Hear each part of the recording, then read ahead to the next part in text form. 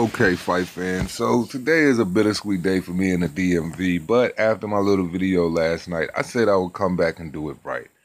Jullian J Rock Williams, man, he earned 3 belts last night by beating Jarrett Hurd, fighting strong on the inside, working his footwork, his jab, putting pressure on him that Jarrett Hurd's never seen before, and the gas tank never depleted. So it is a sad day for the DMV. It is a sad day for Maryland, Baltimore. It's just a sad day in Maryland, period. But J Rock, good win. Jarrett Hurd holds your head, man. The rematch clause is a redemption. That's a fact, though. Fight fans, what up, man? It's your boy 3K the Boss, aka Mr. Two Hands Up. You know what it is, man. And this is the Two Hand Show, and let's giddy go. Alright, man, so first of all, man, I would just like to pay my respects to Jullian J Rock Williams, man, and the home of Philly, because y'all got another unified champion, man. Congrats to him, man. Congrats to you, J Rock. Last night I was so blown because me being a Maryland native, and if y'all been following this show, y'all always know I keep that Maryland flag to the back of me, man. And Jarret Hurd living 20 minutes away from me, and his cornerman, who I gotta see every month, and his family. It just, you know, it was a very, very emotional loss for me because I know all of the things that they're trying to do, and I know how much he wanted to become undisputed. But let that be a lesson to you. You know, I saw a lot of Jarret Hurd in the interviews and stuff now. He's been gaining a lot of popularity, moving all around Fairfax Stadium and stuff. He got a lot more appearances to do as he kept collecting belts. But one thing I heard from him in all of these interviews, man, like, I just felt like, man, he was just doing the interviews with the wrong niggas, man. Like, and, you know, he got caught up in, you know, sometimes you get caught up in the glamour and glitz. I don't think Jarret trained as hard as he possibly could have trained for the fight, even though he was in spectacular shape. He made weight. He came out there. One thing, I'm not questioning Jarret Hurd's heart, not one bit, so don't mistake nothing I'm fucking saying. You know what I'm saying? He's my hometown guy. He's the guy that I put all my chips on, any and every time. What I'm simply saying is, from the conversations I heard on Behind the Gloves, Love at First Sight, and everything like that, man, it just kind of sounded like he was already inking himself to win. And he was looking past the opponent and not looking at the opponent in front of him. As Jullian J Rock kept his head down, you know, everybody slept on him since that, what was it, like the 5th or 6th round? He took that Charlo loss, something like that. When Charlo knocked him on his ass. But everybody just didn't take that man serious. Like, you know, of course I'm going to rep for my guy, you know what I mean? But I don't have no problem with J Rock, you know what I'm saying? Not at all, you know, like I said. I came out last night right after the fight and admitted where I was wrong, said I'm sorry, and even gave my thumbnail with my head down, like super blown that Jarret Hurd lost, you know what I'm saying? I only did like a minute video, but you could tell that I was absolutely blown, like pretty much like I was devastated. But at the same time, I gave that man his respect, and a real man always admits when he's wrong, and he always gets in front of that. Now, I even said that Jullian J Rock Williams is a superior boxer. Everybody is a superior boxer when they get in there with Jarret Hurd. That just doesn't, you just can't keep enough gas in the tank to keep going. Jarret Hurd is like the big baby of his division. The way he walks you down, keeps throwing big barrages of punches, and he never lets up. But the only thing is, he's with a clean drug program.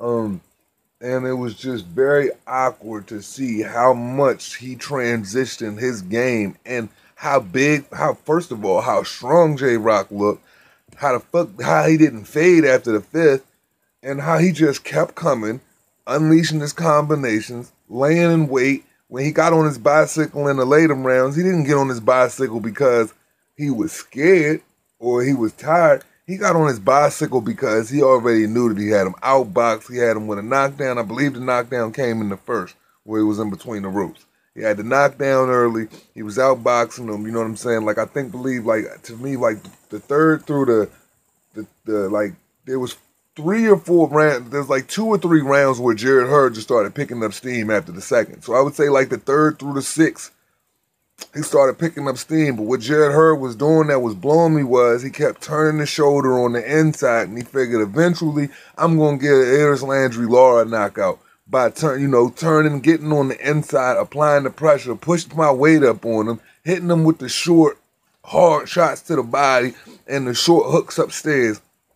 And eventually he'll deplete and he'll fall. But as the sixth came around, I was like, okay, this is our time. We about to pick up steam. We about to get rolling. It never got rolling. You know what I'm saying? Like, J Rock kept his energy. He didn't die down, not one bit. So I heard he got with an elitist trainer. He left his home. You know what I'm saying? It's hard for a guy like that, man. He's a fucking devoted Muslim. You could tell after he won the belt, he got down on his fucking knees and screamed and cried, Allahu Akbar. You know what I'm saying? Like, and that just lets you know what type of stunning individual he is. Very class act. Things he said about Jarrett Hurd mother defines, you know what I'm saying, African-American household, you know what I'm saying, at its genuine fashion. You know what I'm saying? Like, at the core of our beliefs. You know what I'm saying? That family is everything, that you are highly supportive. And even though he's never had a mother and he lost his father, he felt like Jarrett Hurd's mom felt like his mom. You know what I mean? Due to the fact that, you know what I'm saying, the way he treated him, knowing he was going out to hurt her son. So he said a lot of endearing things, you know what I'm saying? And Jarrett Hurd kept his head high and he conducted himself like a champion. Now, the holes in Jarrett Hurd's game where Jarrett messed up. I believe that because Jermell Charlo beat J Rock, and J Rock was like a top dog at that time, then Tony Harrison comes and beat Jermell Charlo, and Jarrett Hurd floored Tony Harrison in the later rounds. I think he thought that he was just going to get him up out of there, man.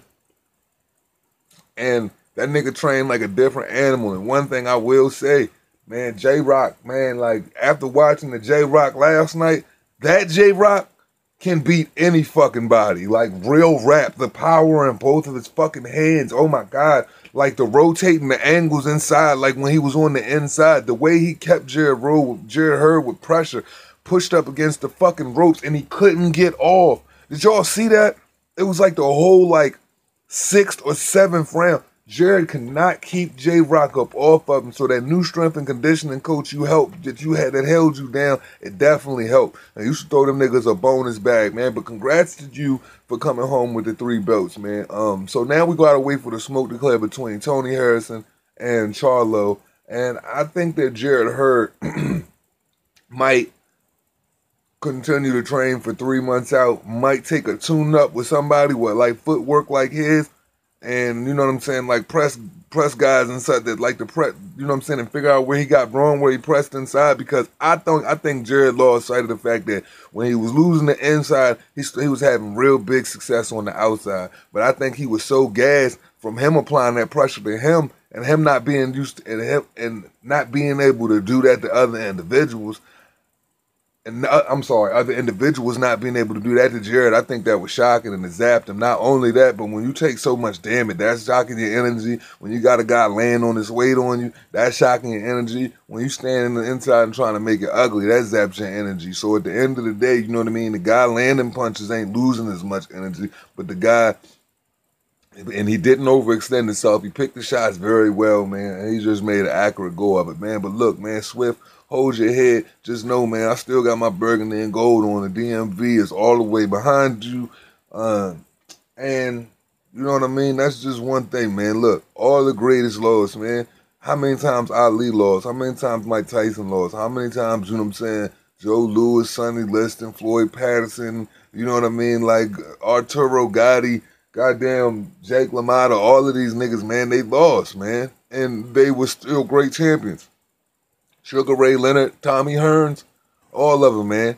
So you can be that too. So I just think that once he gets to looking back everything on the tape, see what he did wrong, figure out what the hell was going on with that slap punch and shit. I know he had 2 cuts in his eyes and he really couldn't see for a couple rounds as well. But I'm not making no excuses. He didn't make no excuses for himself. I just don't like how niggas be clickbaiting to get extra views on a boxing match when the boxing scene ain't really that big. I don't like how niggas don't be true to their views and shit. Be making up fake narratives about my nigga talking about he got his fucking eye broken, shit like that. You don't even fucking know because He didn't even have he ain't had no fucking x-ray when he's in a fucking ring. But I ain't calling nobody out because I actually like you, but that whole clickbaiting shit is lame to me, bruh. Y'all niggas don't never see me clickbait on here. And I guess I might have took it more personal because it's my guy. You know what I'm saying? So I'm gonna lay up off it, man. But saying a nigga got his eye socket broken, you not 100% even, you don't even know that? Like, man, cut the shit, man. You talking about niggas, like, come on, bruh. Like, that shit is lame as fuck. For some extra views so you can get an extra couple hundred, man, niggas already got several thousand subscribers. I don't even know why the fuck they gotta do that cornball ass shit.